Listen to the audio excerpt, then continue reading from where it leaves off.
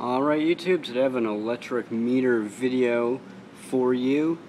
This here is a Schlumberger Vectron type SV4SD meter here.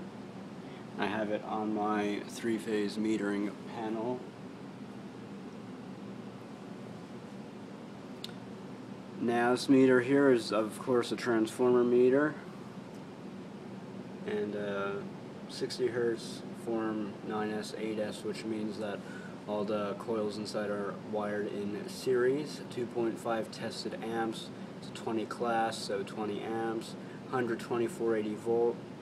This does not have 480 volts going to it, indicated by the voltage A only being illuminated because I blew up the voltage regulators and all that doing an electrical test, so that's not going to work. 1.8 kilohertz constant. I don't know how to calculate that for this meter. Fortunately, I have to get someone to do that. And then 4Y and delta. So it's a pretty versatile metering piece of equipment. And then a test LED. Sorry, that's not focused. There we go. Test LED. And then I do have a modem, a wireless modem installed in here. That's what it keeps doing. It's flashing to 8.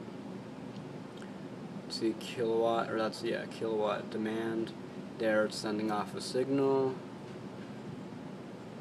And it goes into a test reset, and then that's the kilowatt hours. This here is a new meter, and yeah, you can have a digital recorder inside it.